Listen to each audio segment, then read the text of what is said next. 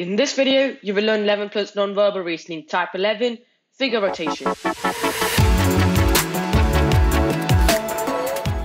Welcome to another video. If this is your first time here and you want to master 11 plus exam techniques to land in your dream grammar school, start right now by subscribing and clicking on the bell so you don't miss anything. Now let's have a look at this example. And in this example, we have a question figure, and this question figure can be rotated in any angle and can be rotated at any direction. It can be either rotated clockwise or it can be rotated anti-clockwise.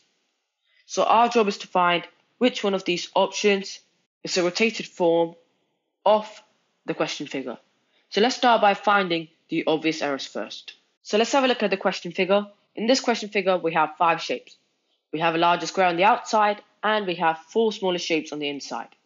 So we have a triangle, a circle, a star, and a pentagon. These are the 4 smaller shapes we have inside the square. So if we find any of these 4 shapes different, so if they're different color, or a new shape is introduced, or if they're pointing in the wrong direction, then we cross the option off.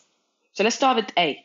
In A, the triangle is pointing away from the star, and the pentagon is pointing away from the circle. But over in question figure, the triangle is pointing away from the star, which is right, but the pentagon is pointing towards the circle. Since the pentagon is pointing in the wrong direction, we can go ahead and cross off A. So let's move into B, and let's do the same thing once again. Triangle is pointing away from the star, which is right, because the triangle is pointing away from the star, and the pentagon is pointing towards the circle, just like here. So B is fine, and we can move into C.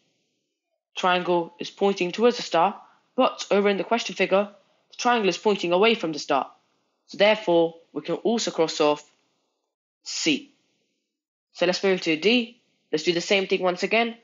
The pentagon is pointing towards a circle, just like here. Pentagon pointing towards a circle. And the triangle is pointing away from the star, just like over here. Triangle is pointing away from the star. So D is also fine, and we can move into E. In terms of E, if you look at E, the triangle is pointing away from the star. Yup, just like over here. And the pentagon is pointing towards a circle, just like over here. So E is also fine. Out of the 5 options we started with, we managed to cross off A and C, so we're now left with B, D, and E. So once we manage to cross off the obvious errors, we can then rotate each of these options in our head. So let's start with B. In B, let's rotate B so that's at the same angle as the question figure.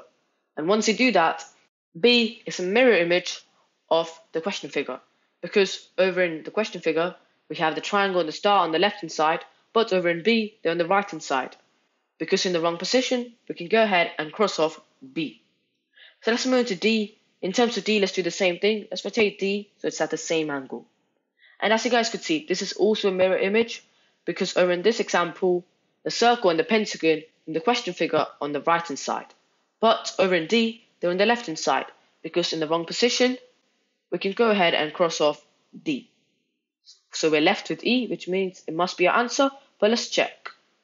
Let's rotate E, and when you rotate E, you can see they're all at the right place. The triangle's at the top left, circle at the top right, pentagon's at the bottom right, and the star is on the bottom left.